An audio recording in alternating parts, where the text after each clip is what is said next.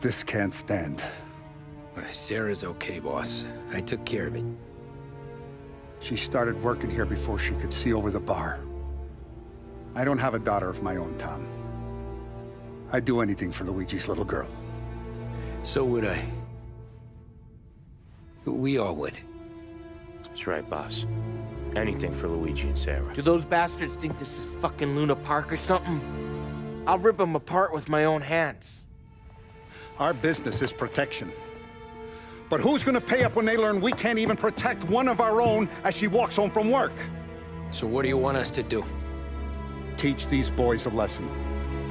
Break every bone in their bodies, put them in wheelchairs, bust their faces up so bad even their mothers can't look at them without screaming. We know where they're holed up?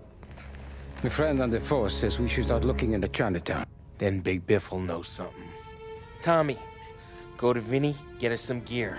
Meet me at Biff's place. Yeah, okay. Leave these punks laying in the street. I want everyone to know we do not allow mad dogs to run wild in our neighborhood. You got it, boss.